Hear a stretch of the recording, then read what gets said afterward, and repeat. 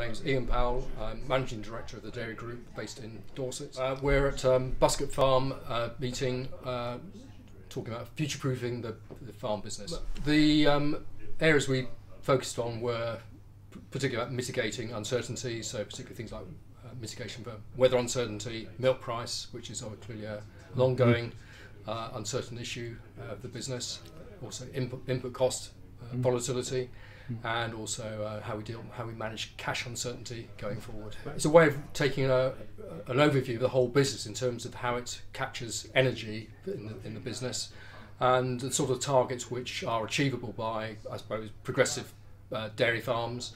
So a good target is 100 gigajoules of energy utilised per hectare, and the calculation is one of energy used for milk production, which is a standard calculation, and the energy used for maintenance of the cow, and deducting the purchase fee costs, the energy supply from those, and then depending on the stocking rate, that will establish the UME gigajoules per hectare. Farms have different options on how they might capture energy. So, for example, a crop of maize yielding 40 tonnes a hectare, that would capture around about 150 gigajoules, and cows well stocked, achieving 9,000 litres, they could achieve energy capture of 125 gigajoules per hectare. But the range on farms will be enormous.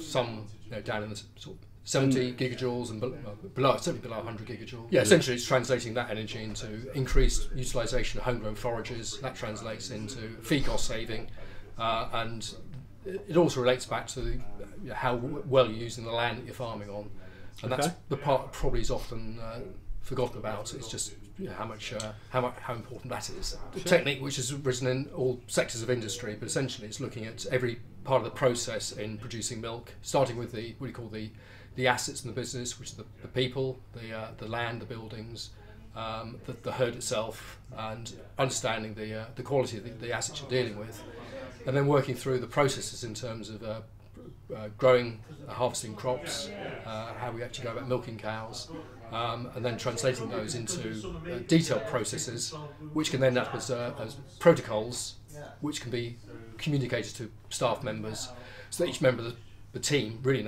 understands what is the plan for the business going forward. Yeah, number of benefits of getting those processes essentially written down.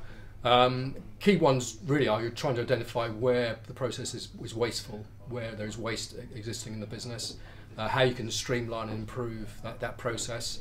And part of that process is to discuss with each person involved in that particular area. It may be to do with feeding, so that you get their input into the process, see that we agree this is the best way of doing something.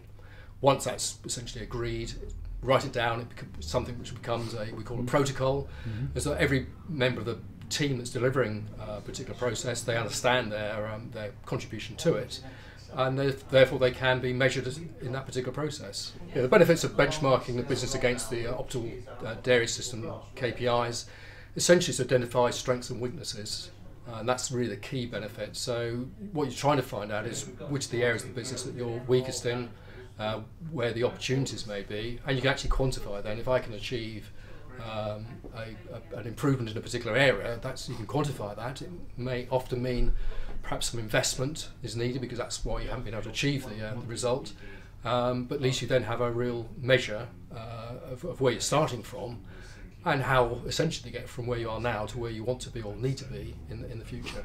Yeah, there's a number of challenges we face, and what we are trying to do in a business is mitigate against uncertainty. So the uncertainties we face, top of the list at the moment, have to be weather, because that's clearly with us right now, and it's clearly having an impact. We had the drought in 2018, so we've gone through two recent, I suppose, more extreme weather events, which have caused problems. So mitigating for weather events, the sorts of things we can do. Mixed farms can consider whole crop as a way of mitigating for a forage shortfall, particularly in a drought year. Another mitigation would be moving young stock onto, say, straw-based diets in a period when, again, you're short of feed. Unfortunately, both of these will add cost to the business. It's really a choice of which is the least expensive route to mitigating a problem. So weather's a big mitigation.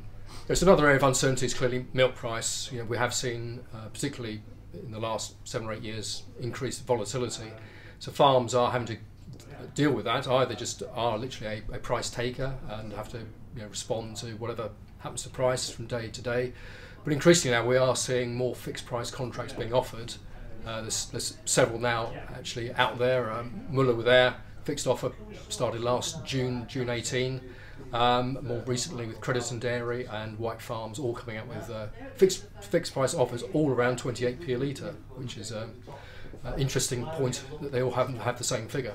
The benefits of choosing a fixed milk price could be that you put in some stability into the forward price you receive for milk, so it enables you to plan better. Invariably the offers aren't for 100% fixed anyway, they're for a proportion of the milk, typically up to 50%. So it's a way of hedging future milk price. You won't necessarily get it right, but it's certainly worth considering. And there's now evidence that some contracts fixed price contracts are now delivering better prices than the monthly price movements that we normally see from a milk buyer. Yeah, another key factor is mitigating input cost volatility. There's a number of key inputs that we're probably concerned about. The number one being feed, because invariably that's the one which is it's the single biggest cost of production, around about 9p a litre. So if we can mitigate volatility, it will help again with future budgeting and stability. And that can be done just through forward contracts, so whether that's for straights, and it is possible to fix forward dairy compound prices. So there are options. They can be sort of examined and weighed up. By looking at them, you're not necessarily mean you are going to fix, but at least you've examined them, you've drawn a conclusion, and that process in itself is worthwhile, even if you don't fix. Another key area of mitigation would be to do with animal disease. We have a number of sort of challenges in the dairy sector. Certainly number one in the southwest where I work is TB. One of the mitigations we can or should consider is number of home roof replacements. Typically we expect replacement rate to be around about 25% per annum, but really with TB, because of the uncertainty of going down with TB and reactors, then probably now we have to anticipate we're at least 30%, maybe even 35% replacement rate. So we have scope for replacing TB reactors, and if things go well, then obviously the option to sell surplus if the opportunity arises. One of the other diseases worthy of again consideration is Johne's disease. It's a growing problem in the UK. Milk testing, routine milk testing is available, so we can now identify high-risk cows, so-called J4s, J5s, and to really take proactive action to start controlling Johne's, because without control it becomes endemic in a herd. And now some milk buyers are really looking for reductions in Johne's, and some now expecting on specialist contracts there to be no J4s and J5s from spring 20. Yeah, so things you might consider in mitigating cash flow in the business are really principally so that you are in control of your future, you remain in control of the business. It's been some pretty challenging times over recent years, and bank special measures is one that should be avoided at all costs. And to do that, you really have to understand your cash needs going forward. That has to be forward budgeting. The key thing is to identify peak borrowing requirements. And then if you find that you're breaching agreed overdraft limits in terms of going forward, what are the things you might consider? So sometimes it's delaying machinery replacement. It can be moving from a loan repayment to an interest-only basis. That frees up cash. And things like bespoke, so HP agreements that come to an end, you don't have to renew just because it's finished. So it's looking at replacement period as well. Well, I started off really by throwing out the challenge about the environmental concerns that now becoming obvious that we really have to address. So engaging with all that means, and particularly now we're going to have to focus on our own carbon footprint and to see where we have to make improvements, because that's going to be the future of the pressure we're under.